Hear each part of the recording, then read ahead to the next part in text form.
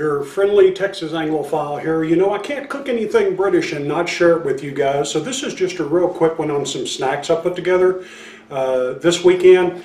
Gotta share it with you. Can't do it without you. Anyway, what we've got here are some small scones that I made with clotted cream. It's the double Devon variety. This is God's gift to cows and cows' gift to us. If you've never had clotted cream on a scone, you haven't lived. That's what we've got here, and I made some traditional Scotch eggs. I'll tell you real quickly about it. You can get the double Devon at World Market. I used the Summerdale version. I don't know if you can see that, but there it is. I'll put a link down in the description. If you've got a World Market in your marketplace, or if you'd like to order stuff online, you can even get that there.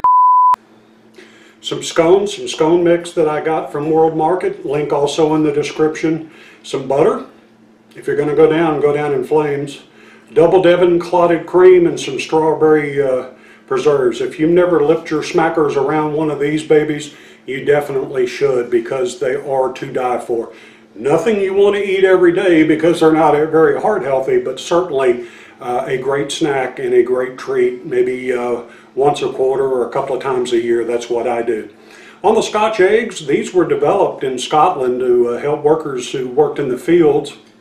And basically what it is a hard-boiled egg wrapped in breakfast sausage, breaded with breadcrumbs and fried. Now I have a thick layer of sausage on this, so I also baked them in the oven for 15 minutes, but also the recipe for this down in the description. There'll be a link there, but you cut it in half, and this is a great breakfast item. It's traditional pub food that you would find in the UK. If you went to any pub, they'd be on the menu. But what you have here, again, is a hard-boiled egg in the middle, which I cooked in advance, and then it's wrapped in a layer of your favorite breakfast sausage, breaded on the outside.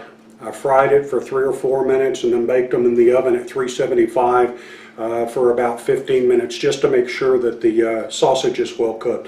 But they are delicious. Great carry-away breakfast, a great snack, whatever. But in any event, that's it for now. I just wanted to give you this short video. Whenever I cook anything English, I want to share it with my viewers here. So go and get you some clotted cream and try some scones with the clotted cream and preserves at least once in your lifetime. And certainly for a great snack or something different, a traditional Scotch egg. And again, the recipe in the description is very easy. They're great. They're to die for. Here's to you. Until next time, thanks for watching.